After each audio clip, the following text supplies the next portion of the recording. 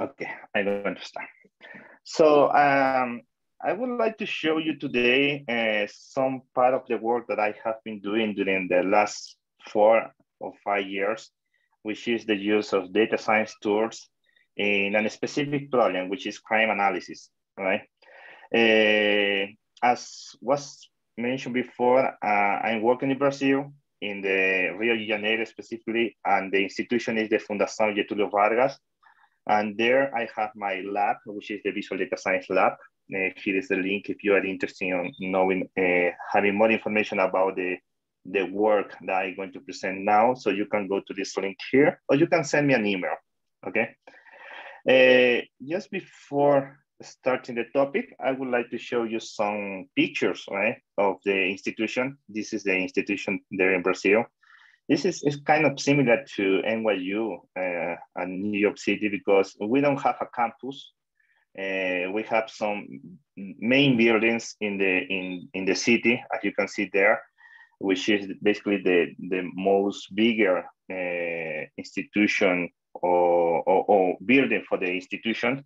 But we have different places around the city where some schools or some specific departments working on. So kind of similar to New York because I did my PhD then at NYU, and it was a different kind of university, right? Because not having the campus.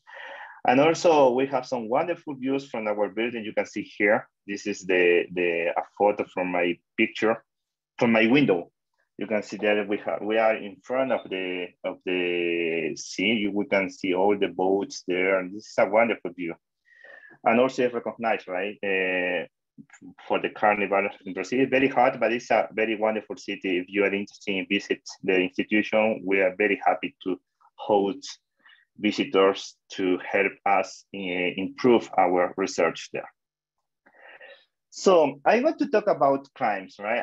I don't think I need to motivate people why we should study crime, because this is a problem that is very common in most of the countries in South America. So I'm from Peru. Also in Peru, it's a very important problem. And right now that I'm working in Brazil, this is also even more important problem there. And especially in some specific city, right? For example, Rio de Janeiro is kind of dangerous place in some location, right? You need to know where to stay. I've been there for more than 4 years and nothing happened to me, but you need to be careful, right? And this is a similar problem in other countries in South America. For example, Colombia is also very known about this issue. I'm pretty sure that some cities in the US also have this kind of issue, right? This is a common problem that we need to use our tools, all the techniques that we have been using before, we've learned before, to see if we can help on this problem.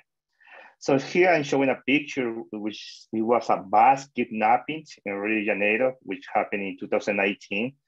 So I put this picture because I did the presentation before, and just the day that I was going to do the presentation, this event happens, right? So I think it was a very good picture to show, right, that we are dealing with an important problem. So, but if we talk about crimes, there are different types of crimes, right? We have the street crime, we have corporate crime, organized crime, white collar crime, political crime, cyber crime. So there are different kind of crime that we can find nowadays. So what we are going to focus now is the street crime, okay? The type of crime that happen to people, to cars, to mobility units over the street, okay? Also commercial establishments also belong to this kind of category, okay? This is the kind that we are going to use here. And one characteristic that we can find in this kind of crime is that this is an event that happens.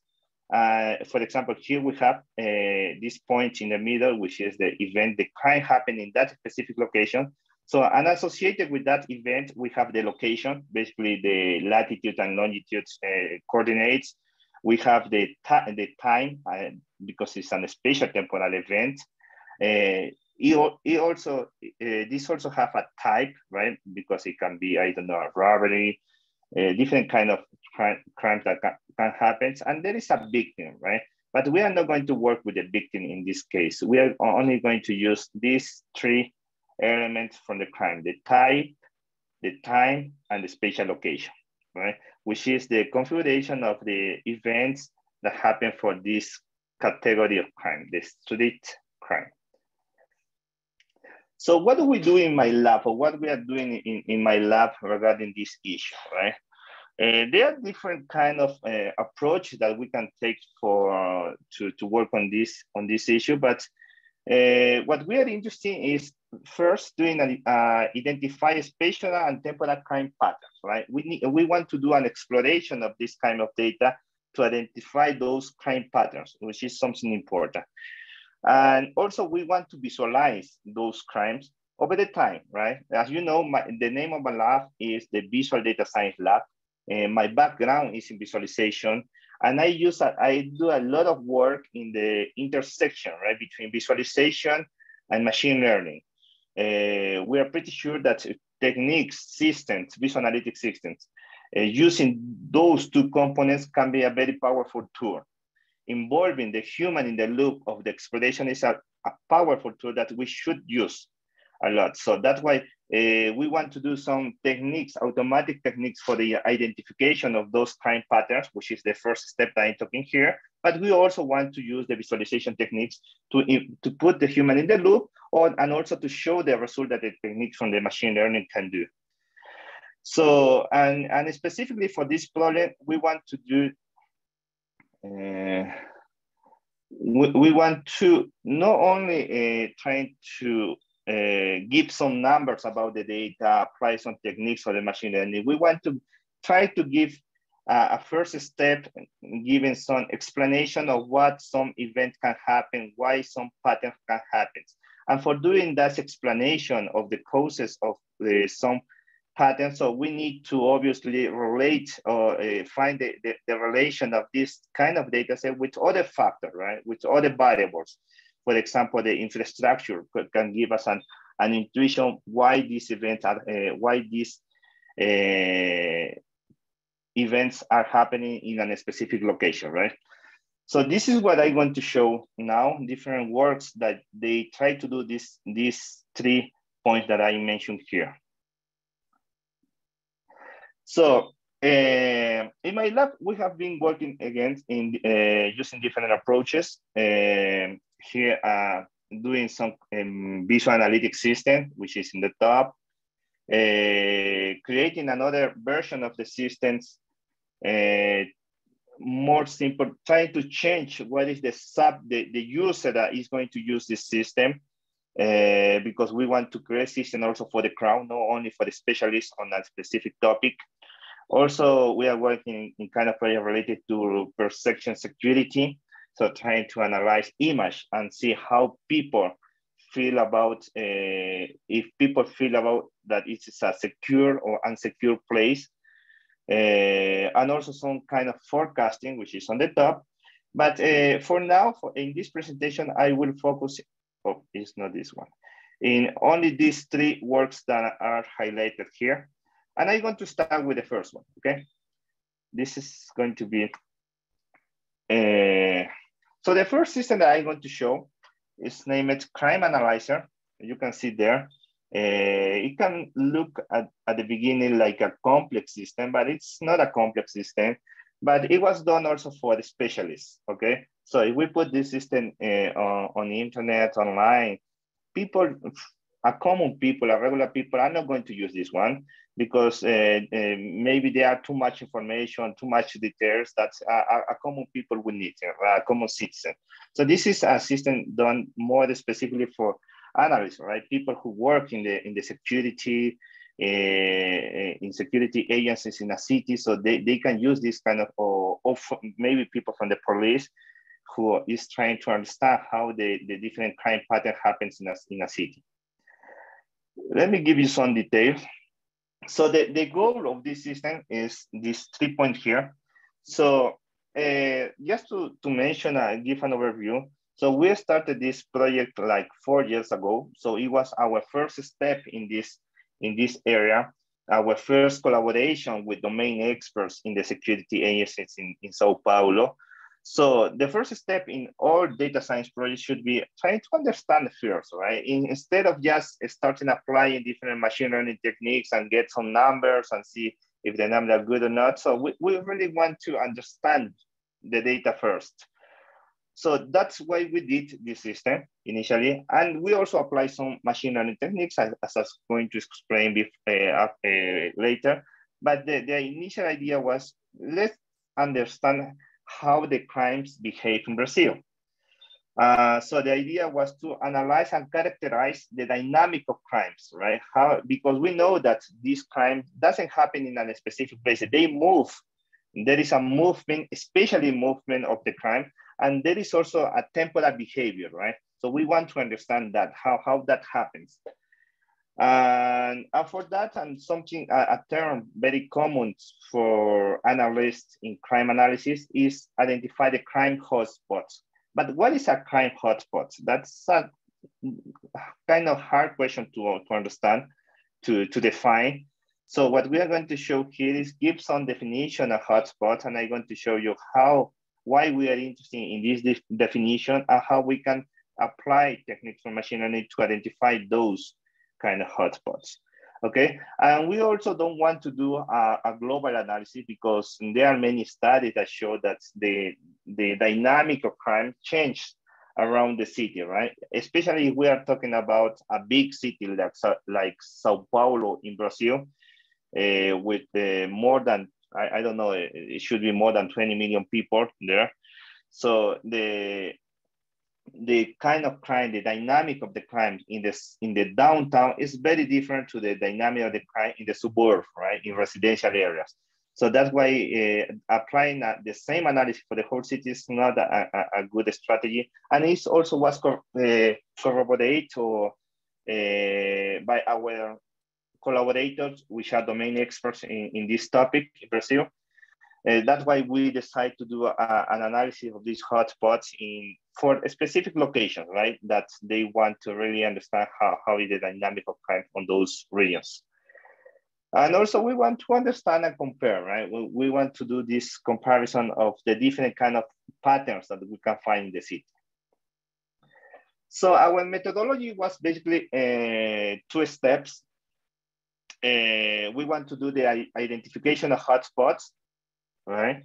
And once we have the hotspots, we want to explore the dynamic of crimes, okay? So as I mentioned before, this is going to be a system, a visual analytic system, as you saw in the beginning of this part of the presentation. But this is not a dashboard. It's not just a dashboard that you can put the data and do some visual queries. No, this system has a backend which use a lot of the different techniques for machine learning for doing a specific task. So basically, if there is a task that we can automatize, we do the automation of that task.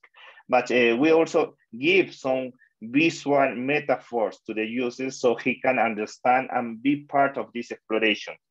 So this is the second part. The second part is going to be creating, right? Deciding how design this visual analytics tool for doing the exploration of the result that the techniques before was able to identify. So for the hotspot identification, okay, before that, this is basically a pipeline of the system. So you can see here we have obviously a data set. Again, the data set is the straight crime, right? That you have a temporal, a spatial, a type of crime. So this is our data. We have that kind of data from the Sao Paulo city and for many years, more than 10 years, okay? This is historical data. The second step is the hotspot identification that I mentioned before. This is something that we are going to automatize.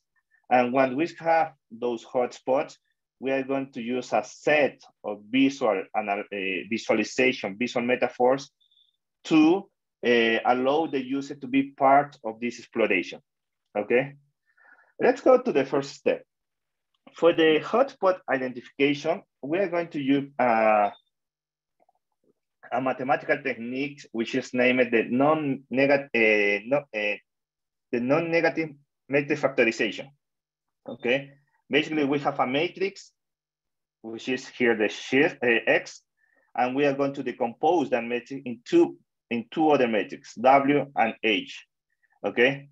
We're going to give what is the benefit of doing this decomposition, but the idea is that these two other metrics are going to be non-negative, okay? So how we are going to put our data in this matrix, how we are going to model that. Here is an example.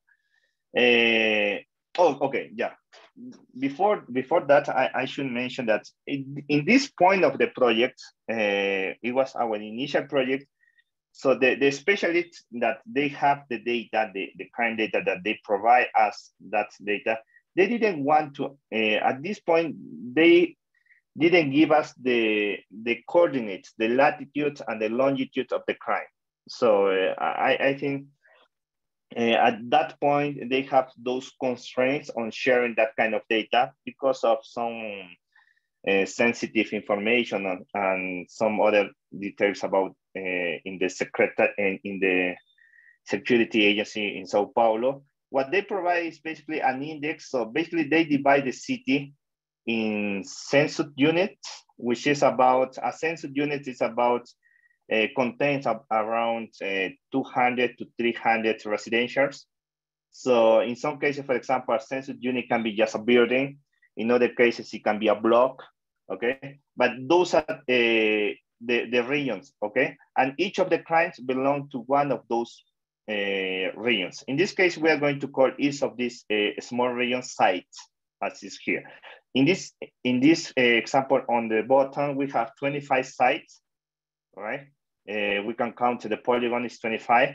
And just to show how the technique works, this is a toy example. We are going to simulate the data from 5 years by month. So in total, we are going to have 60 time slices, okay? So basically, this is the kind of data that we are going to use. And we are going to create this matrix here, which is the matrix X that I'm going to decompose later. So this matrix X is going to have for the columns are going to be the time slices. So it's going to be, in this case, 60. And the rows are going to be the sites. In this case, for this toy example, we have 25 sites, right? So this is going to be the size of our matrix.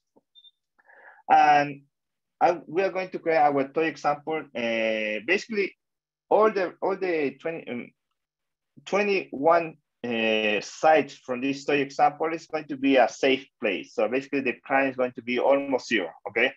And we are going to create 4 sites that they have some criminality on there, right? So, for example, the site A, this is a toy example again. So we are going to simulate some data with a high crime rate, with a mean of 8 crimes per month. And the B is going to be, because it's the neighbor, so it's going to be a site which is very correlated with A. So the number of crimes is also going to be high, and most of the time, right? Most of the 60 time steps. The site C is going to be a region where the number of crimes is very low, but they have crime along the time, right? In this case, the mean is 1.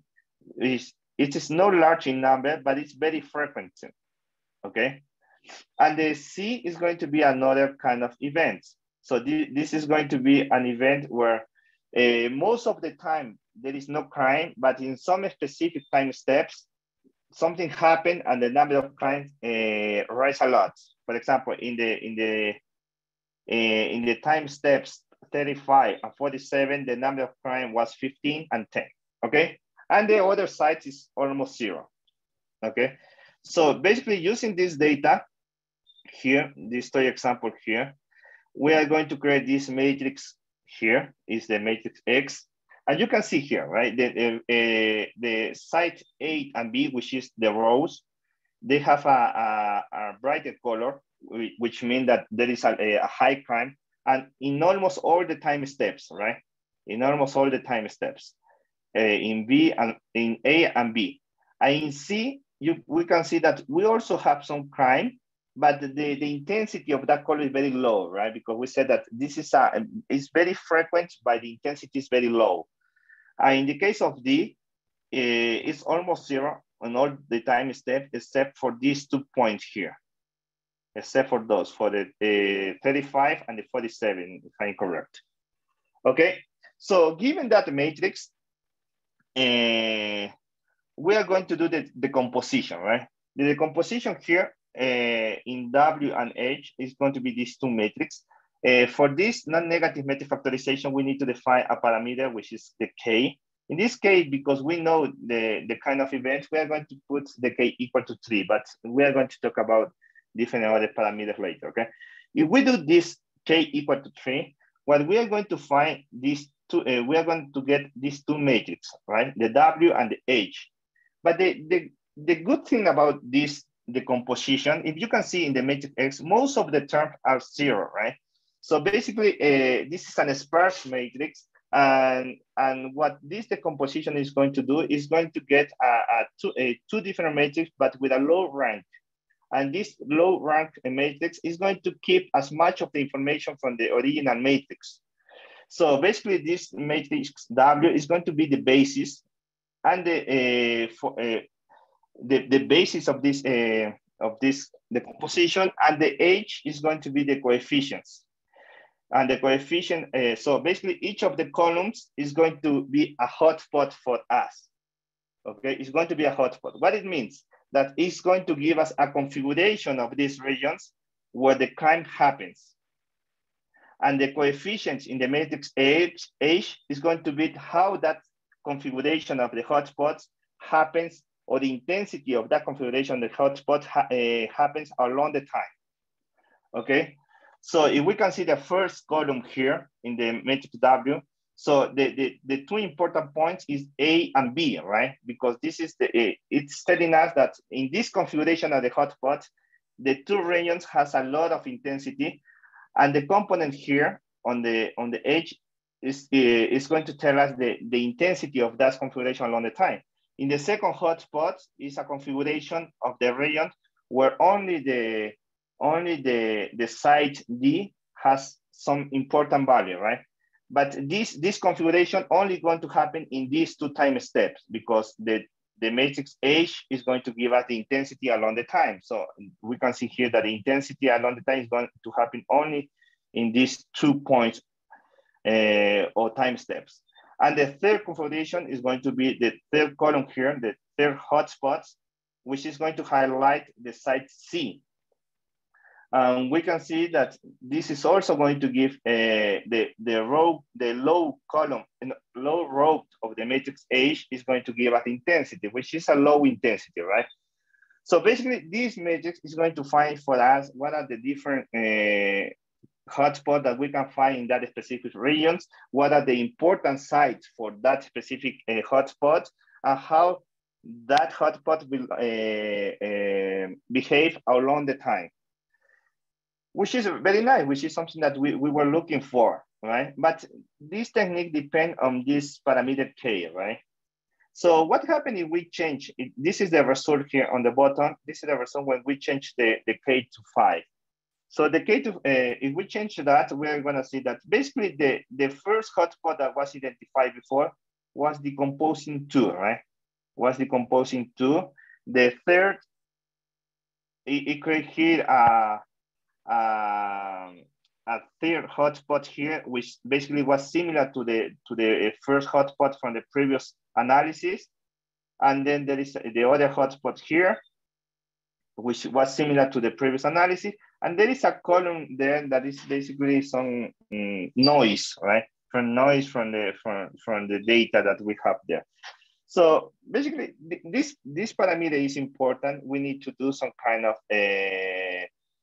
parameters setting, right? Using different kind of values, and then trying to find what is the best value that we should analyze. But it also depends, and this is a parameter that basically the user have some control on there, right? When we have the system, which is going to process all this data on real time, so he can change that value as well. So we do some analysis trying to see what would be the best parameter, but the user also have the power to set that parameter according to his knowledge. So basically identifying those hotspots, as I mentioned before. So just to give the takeaway here. So our idea of hotspotting here, or our definition, is not only those places where the number of crime is high, okay? We also consider a hotspot places where the number of crime is not high, it's not very intense, but it's very often along the time, it's very frequent along the time, right? Like the case of C. And also the case of D, where there is no crime along the time, but the crime happened into a specific period. So this is also something important that we should take a look. If we apply the normal techniques that they just count the number of crime in different sites, we would not be able to identify those two other options, right? The case of C or the case of D, right? Those basically we will miss those kind of events or patterns that happen on the data. That's why we are using a different techniques to allow us to identify those cases of hotspot that are very important for us and for our collaborators, which were the domain experts. So based with all these techniques for identifying the hotspot, we create this visual analytics system. Just to give a brief overview, basically here, the analysis starts here on the top. We have the map. We can select what is the region that we want to analyze, which are the polygons here. After that, we apply the hotspot identification, and this view here, the hotspot view, is going to show us the different hotspots or the most important hotspots that we were able to identify. You can see here that we can define what is the number of hotspots that we want to select. And based on that, we have other views that is going to show us some additional information, right? This global temporal view basically is going to give us the number of crimes along the time. And also when we select one of the hotspots, this view is also going to filter the data, is going to give us some additional steps, right? Because we have the global information, and then once we select specific things, we show also those specific things. And here we have some other view of the data, right? By month, by day of the week, by period of the date. And here, this is important because we are going to show that later. This is the ranking type view. Basically, here is telling us, again, as I mentioned before, there are different kind of crimes, right?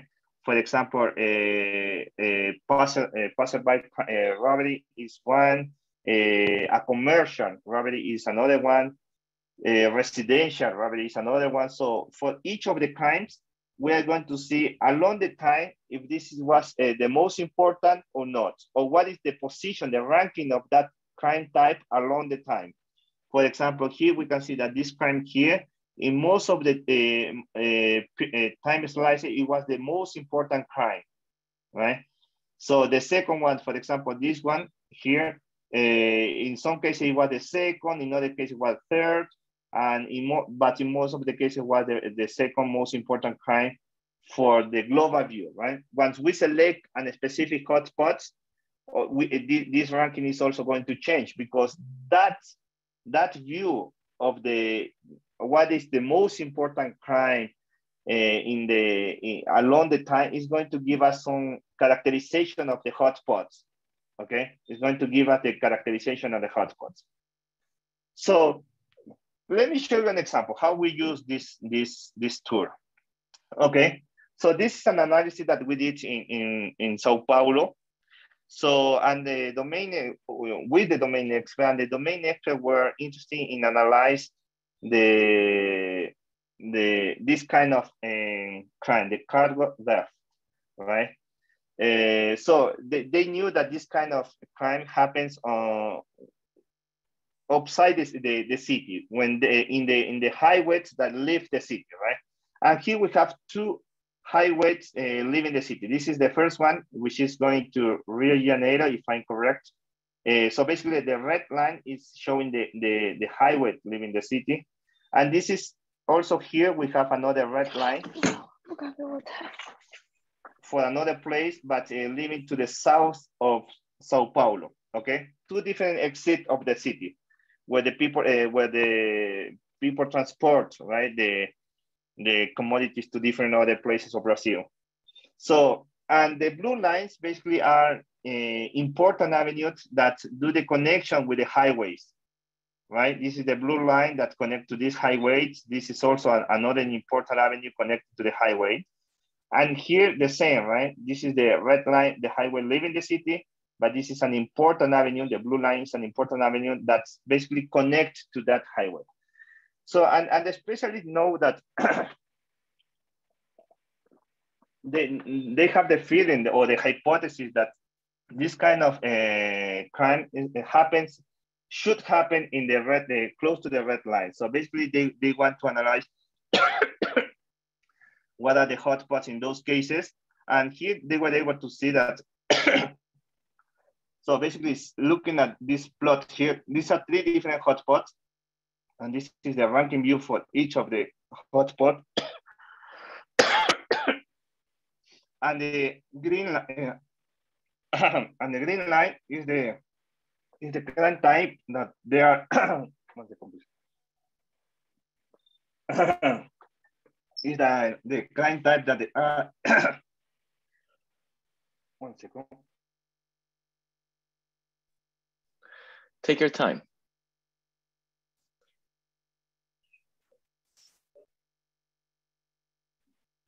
Okay. And the green line is the crime type that they are interested in. And we can see that for the case of this highway that goes to Rio de Janeiro, yeah, the green line is basically on the top 5 crimes along the time, right? It's for the hotspot A, B, and C. But that doesn't happen for this other highway, which also is a highway leaving the city, but to other places, right? To other cities in the south of Brazil. So this is something that they were expecting. So basically they confirm the hypothesis, but here was something unexpected for them. So they want to know what happened there. Why this is not, the hypothesis doesn't apply here. So what they did is basically fear that they did the same process as before, but not for all the crime types, only for this kind, for the cargo there, for this crime type. And they did the same analysis for these 2 highways. So basically on the top, this is something that they just confirmed something as before, but on the bottom, they were able to see that basically so these are the hotspots for this kind type. There are some places that they should concentrate the analysis, but this plot here basically show us the number of crimes along the time. So this is for 5 years, 2000, 2001, 2002, 3, and 4. So we can see that basically the number of crime of this kind type greatly reduced in this place here, right? Along the time. So in 2000 was a little, there was some number of crime, but in 2004 it was almost null, almost 0. So, but anyway, so it was a very low because the transportation, the number of the quantity of this transportation, it was also a low number, but they were able to just do the analysis for this specific crime type. They were able to identify where are those places that they should put the attention, right? This is something important that they didn't know about the data set. So this tool basically allowed them to know this kind of event that happened in the city. Okay, the second tool is about, is something that we did, but not for the specialists. It was a tool done for the crowd, okay, for that regular citizen, because we think that people should have access to this kind of data. So that's why we create this tool, which is named Mirante. I'm going to give us some details here, but I want to first motivate why we are interested in that, right? Because again, so the population has to write it to know what is the criminality around the neighborhoods for different regions, for different reasons. If we were able to do that, we should be able to do different kind of application, right? Imagine to create a Waze application where instead of getting the shortest path, you get the safest path.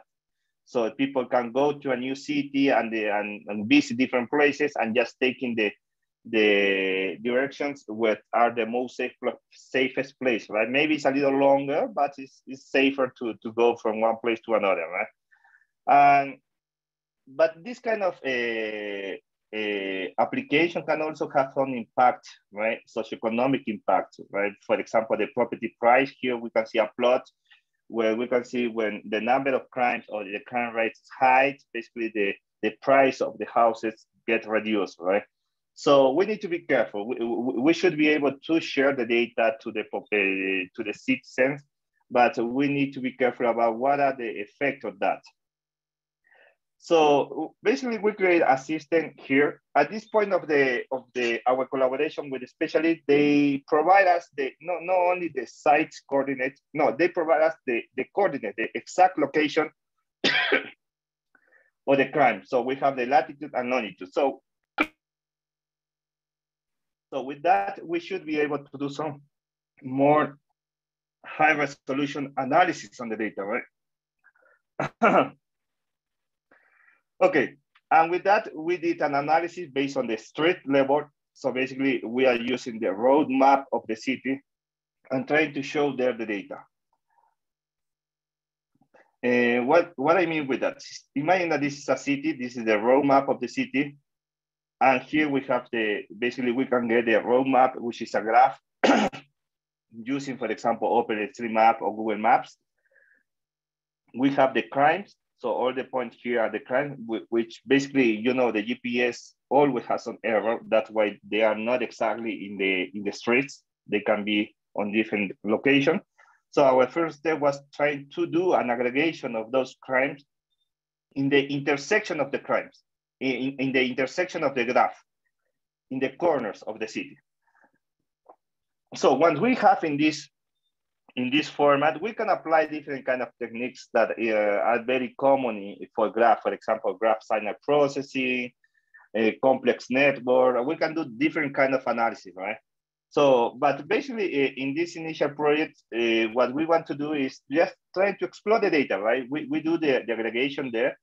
But before going to the results, so it's important to mention why we are using the street networks, and we don't use just a regular grid as it's very common in most of the analysis for this kind of data. So if we change the resolution here, we have three different aggregation of the data with different regular grids, different resolution of the grids. We can see, for example, look at this region A. Right here in this resolution is aggregating all the crimes in this location. If we increase the resolution, we can see that the crimes basically happen in these two regions here, in these two cells. And if we increase the resolution, we can see that the crime basically happen in these two regions here. And this dotted line here is basically a river, okay? And we are pretty sure, and that's something that also our collaborators said, that the crime that happened in this place here, which is in one side of the river, doesn't have to be with the crimes on the other side of the river, right?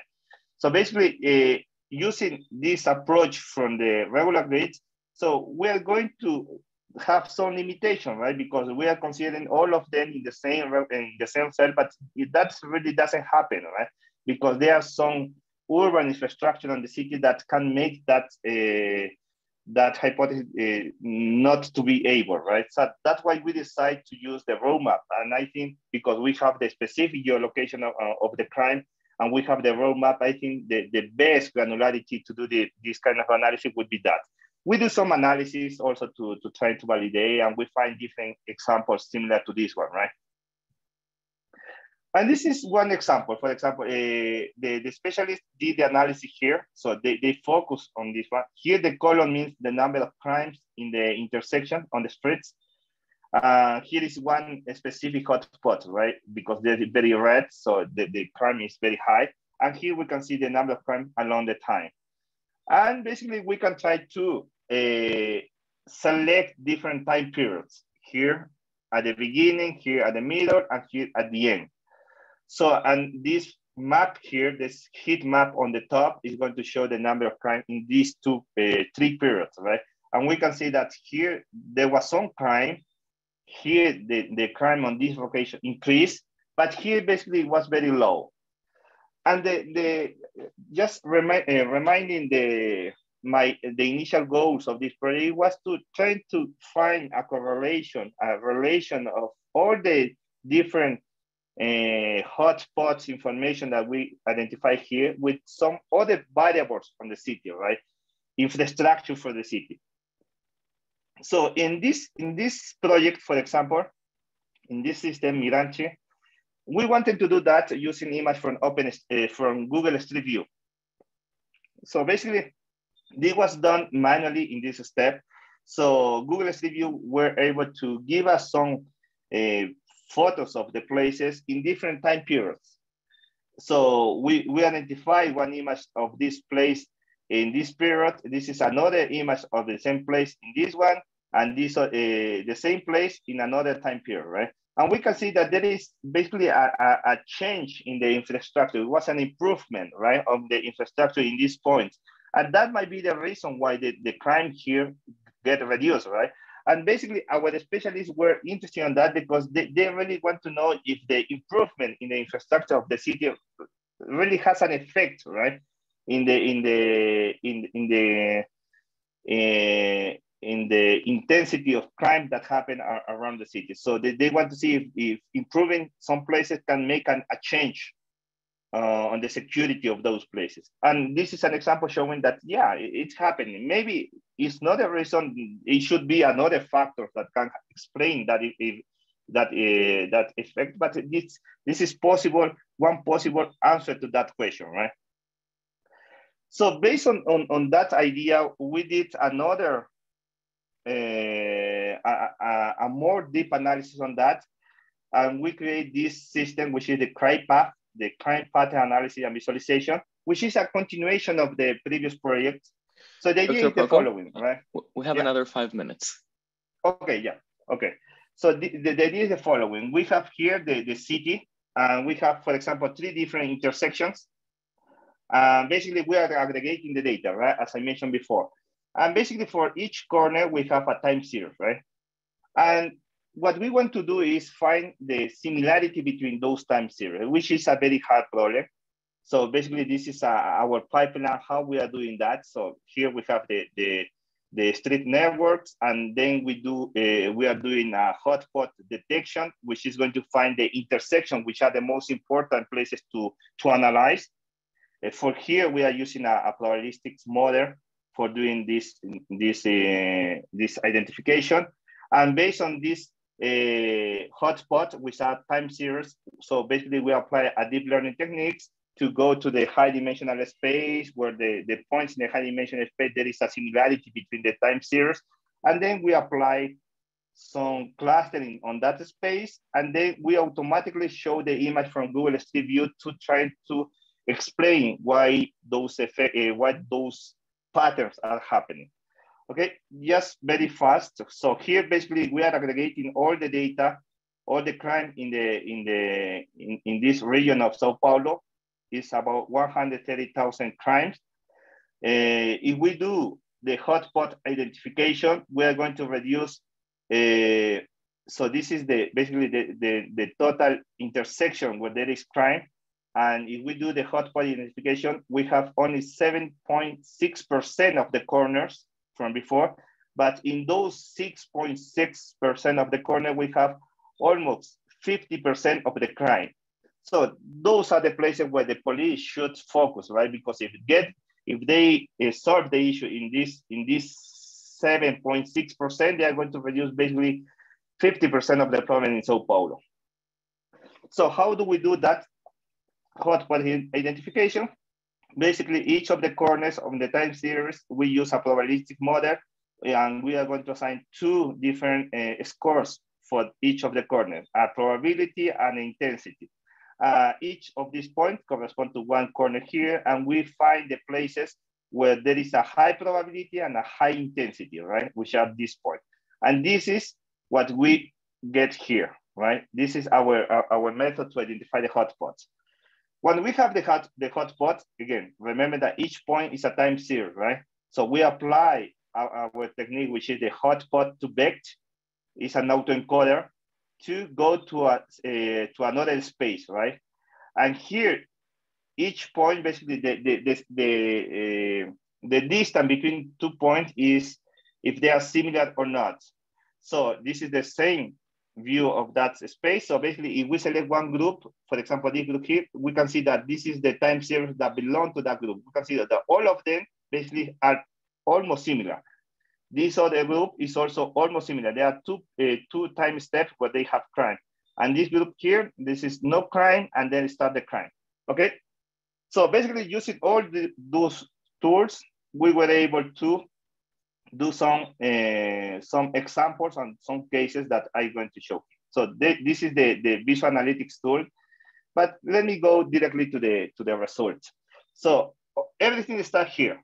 So each of these points are the hotspots in the high dimensional space. The distance between them is the similarity. So basically we can apply a clustering, and the clustering is shown here. So each of these time series is basically one group for the clustering that they have the same behavior, right? And we can be interested in one of them, for example. We have this behavior here. No, and we are going to pick 3 points in the city, okay? These P1 and P2 have the same behavior. So basically there was a lot of crime, there was no crime. And this P3, it was the opposite. There was no crime, and then started crime, okay? So using automatically the Google Street View, we can see in the, look at the orange timeline, okay? There was crime, and then the crime get reduced.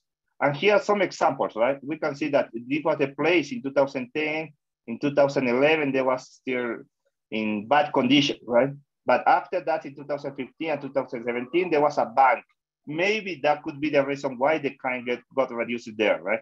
The same happened in this example here. And on the bottom is the opposite. Basically, this is the place in 2010, there was no crime. 2011, there was no crime. But here there was a construction of a bus station. And the bus station, there is a lot of movement, people. So that could be the reason why also the number of crime increased, okay? Here is also another example using the social factors. So basically we do some kind of analysis and try to see how the events on the later years. So these are two groups. Look at this example here, the two groups. One group that the number of crime got increasing in the later years, right? So we can see these are two social economics of regions in the cities. Socioeconomic A, which is rich people, and B is middle class, right? And we can see how the crimes in when this event happened changes the number of crimes. Basically, the crimes from the region A move to region B for this kind of for these patterns on the city. Okay, so more details you can find on the papers, but because of the time, I'm going to stop here just to give the conclusions that basically it's very important to apply data science techniques to improve them, right? How the government agencies make public policies. The mathematical tools are very important. I know I didn't give too much details on that, but there are some very interesting mathematical machine learning tools on the back end of all these systems. Also, all these visual analytics systems, I'm not going to answer the question, but I'm going to help you to confirm in some cases or raise new hypotheses, right? And also this trade-off between people and automation is very important. I like techniques for machine learning, which can give us many things, can have good performance in many different tasks, but the power that the human have and the different abilities that they have to can help a lot improving even the accuracy of those machine learning techniques. Okay, those are my collaborators, and that's all that I have to present today. So thank you for listening to me, and I'm open to questions. Thank you, Dr. Poco. I see we have 7 minutes, so enough time for 2 to 3 questions. If people want to, I see there's already a question in the chat by Frank Valles. Feel free to unmute yourself, or I can read it myself. Up to you. Okay, can you read? Yes. So when you identify hotspots and you attribute features that may be crime factors, which are the characteristics that were significant? And for example, traffic level, types of vehicles, number of trucks, buses, cars, bicycles, speed limits, surrounding region, economic levels. Also, can you make recommendations to the cities for changes to reduce crime? Okay, thank you for the question. So in this case, in the three different tools that I mentioned, I showed today. So the other variable that we are using was the socioeconomic, which is one of the last example. And the other one was the infrastructure, right? Based on the Google Street Map view. So in these three cases, we are not doing that, but there is another project that I was working on, which is basically trying to create contrafactors, which is something that you are talking there. Basically, what we have a machine learning model that can do the prediction of crime. We have that model where that model was created based using different variables, like the variable that you mentioned there, for example, the type of vehicle, traffic levels, buses, cars. So we have different variables that we can use to train a model to do the prediction of crime. And based on that model, we can also use other techniques that are basically going to create contrafactors. So basically, a contrafactor is going to create scenarios where you can do some changes on some of the variables that are going to make the model change the decision. For example, if there is a region and the model said that this is an unsafe place, this contrafactual techniques is going to give you some modification of that region that is going to make the model to predict that this is a safe place. Yeah, that is possible. And there are many different works, not only for crime types. This is very common for different kind of different machine learning techniques. We are doing that, but there are some problems, right? Because we are assuming that the model is, the machine learning model is modeling the world perfectly, but that doesn't happen. In some cases, those contrafactual techniques can suggest something that is impossible to do. So we are trying to do some modification of those techniques that we can fix some of the changes, so we can see, so you cannot change this one. You can only increase this variable. You can only decrease that variable. So in order to create suggestions that are very possible to do. Okay. Thank you. Next question from the audience. You're welcome to unmute yourself and ask the presenter. Otherwise, I have let's see. Okay, I guess I have one question. So you mentioned in the beginning how you account for safety perception from image. And I have noticed from traveling that safety perception can be different depending on, and can be cultural in many ways.